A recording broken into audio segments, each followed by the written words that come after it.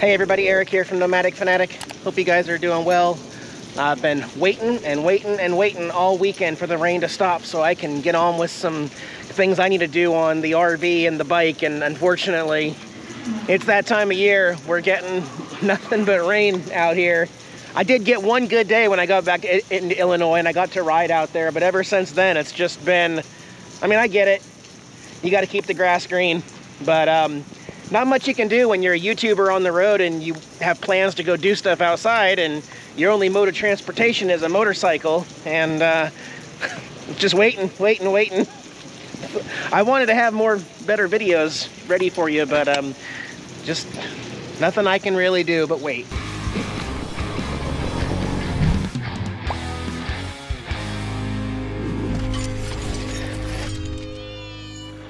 So my plans to film more and do these activities with ticketed events over in St. Louis, canceled for right now, unfortunately. A lot out of my control.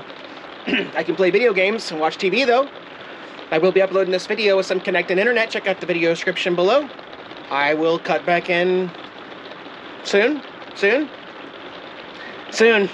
everybody, good morning. It is the next day out here in Illinois and we are still getting rain, which is delayed several of my projects. However, I got a few things done. I'll try to show you later tonight. I changed the underglow on Trailer Swift to make it a complete unit. We don't need to run a wire to the RV, although the RV doesn't have underglow yet, but the trailer does have standalone underglow as well as the motorcycle now. And I literally just returned the ladder back into modified auto.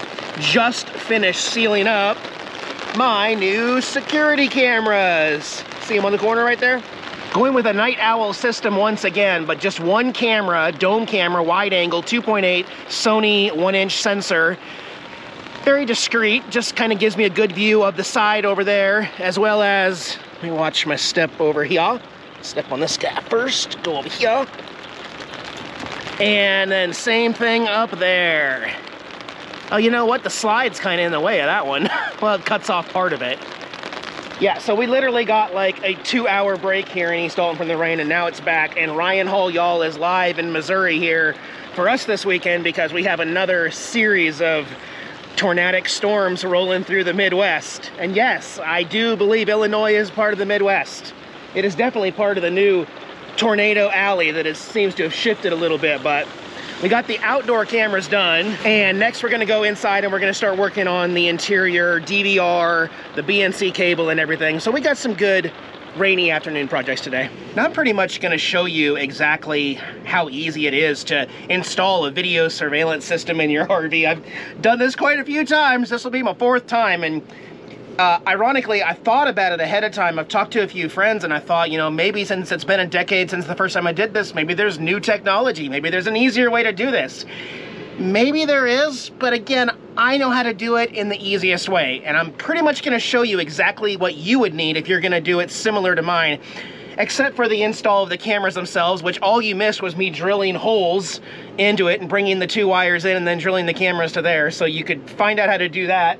Mine are easy because they're in those 2 compartments right there for now. And then this is gonna sit behind this TV in this open compartment here above the cab. What's also great is that because I didn't remove this 32-inch TV, I'm gonna use it for my security system so that I can see both at the same time. When I want to, I can watch TV on my 55-inch big screen there. So essentially the guts of this is a night owl security system, something that you can find in the electronics section of your local Walmart. About 200 bucks gets you something like this with a hard drive inside and probably 4 big bullet style cameras. Obviously, I'm not using those cameras. I go onto eBay and I get these wide angle 2.8mm dome Sony sensor cameras for about 22 bucks on eBay. And I have a third one on order, which is gonna be an interior camera. More on that later. Right now, I just wanna get this hooked up. But the one thing that you have to do that I've learned over the years is that with these Night Owl DVR, or they call them NVR recorders, is that you're gonna wanna update the internal hard drive that comes with it. It comes with a mechanical hard drive, and over the course of traveling and bumps and temperature swings from freezing to 120 degrees in this compartment, and elevation changes and humidity changes and stuff, the mechanical disk writer is going to fail and you're going to have to upgrade. So what you can do right away is just go on to eBay and buy yourself a 1 terabyte SSD hard drive and install that yourself. You just take out 4 screws on the back, pop it out, plug in the new one, secure it in there. I have an SSD hard drive in here for this NVR. By the way, this is all I brought with me from my other RV because the new owner didn't want it. All the wires and cameras and everything are still there. So this is all I have. This is my hard drive in there that I've used before with my system, which I can just log in with my phone as soon as I hook this all up. So, and what you didn't see from the end of these 2 particular cameras is that they are BNC style cameras. Don't ask me what the B, N, and C stand for, but you're gonna have this kind of connector, which almost looks like a TV coax end, and then DC power. So this is an extension cord. One goes into the camera, the other end goes into the back of the DVR. There's where the yellow part goes, and the red part is what I'm changing, because in the past I've had 8 different little plugs that all plug into all the different cameras. I'm not doing that anymore.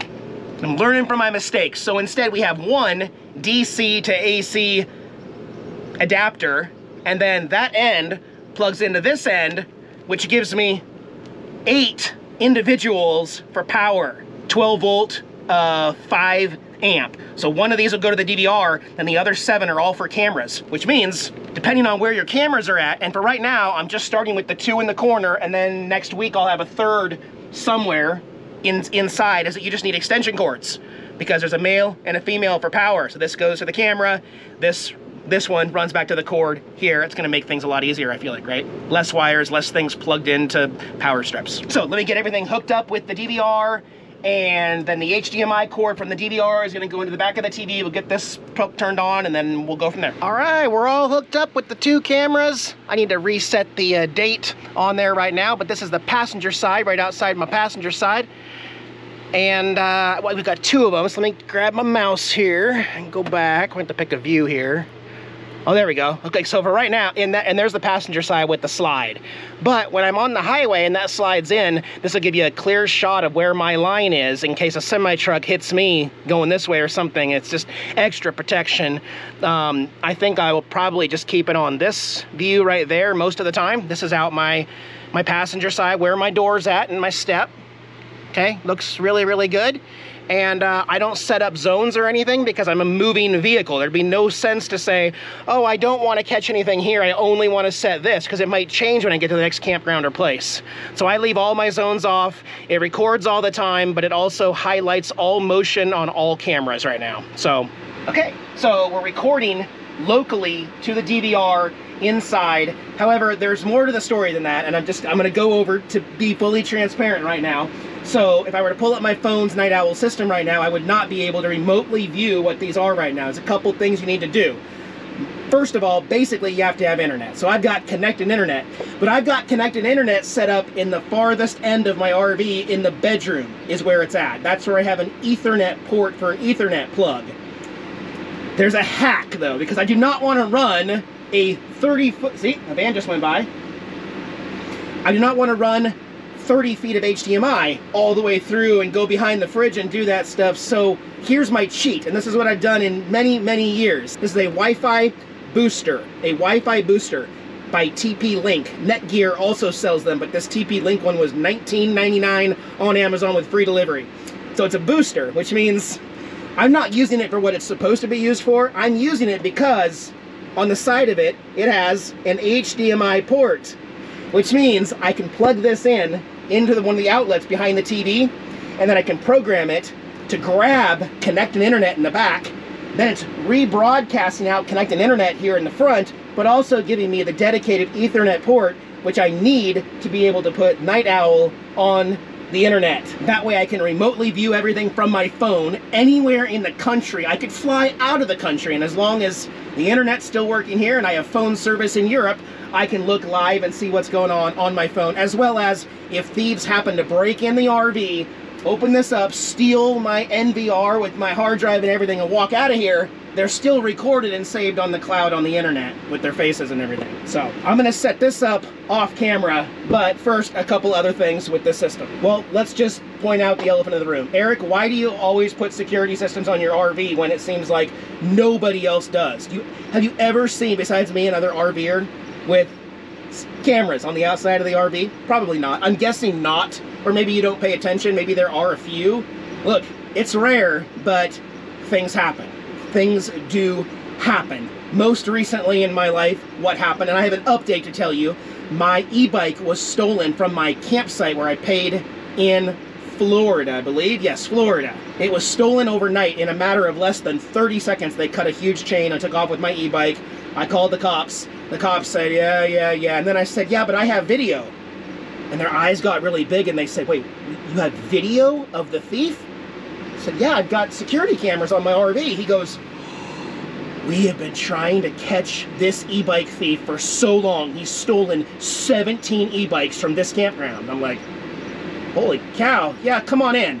That was the day where I posted on Instagram. The officer came in and he knew how to work my DVR better than I did. He grabbed the mouse and he was going into all these little individual systems and grabbing stuff, and then he put in his thumb drive into the back of it and said, okay, I'm gonna grab this one, this. He grabbed the files, walked out with his thumb drive. I was like, wow, you act like you really know what you were doing there. Well, for the longest time, I didn't hear back from the police department until literally 1 month ago today. We're talking a year has passed since I was in the Titusville, Florida area, and it was an envelope with a check from the county office, from the county courthouse for $1,100. They did not recover my e-bike, but they recovered many other e-bikes in a storage shed on the actual RV park grounds.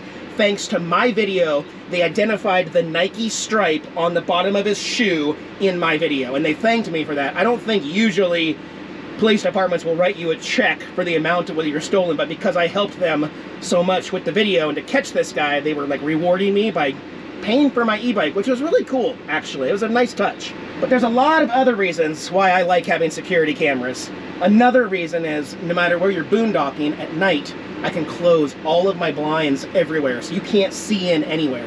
And then all of a sudden you start hearing a suspicious noise. Well, instead of flipping on all your lights, opening the curtains, and showing yourself in there, I can just press one button, power this on, and go, oh, okay, it's somebody taking a piss right outside my RV. Or they just fell off their bike right there. It's an easier, more discreet way to kind of see what's going on around you without presenting yourself. Or if someone introduces themselves as, hey, we're police or security, rather than open up your door and it actually being someone trying to rob you, I can look on here and say, okay, there's the police car.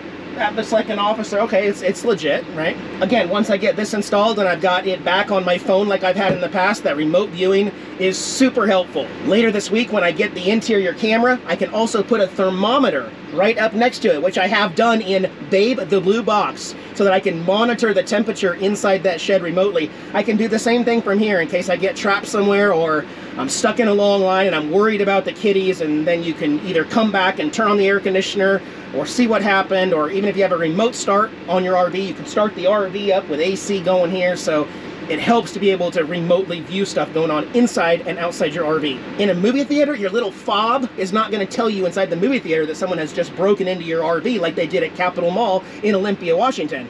But my phone is going to tell me, my Apple iWatch is going to tell me, and then I'm going to look and see who's going through my compartments in the parking lot currently. It's not like a lot of bad stuff happens to me, but I just feel more protected knowing what's going on rather than guessing and taking risks. I don't like taking risks. Also, on more than one occasion, I have lost my keys in my RVs.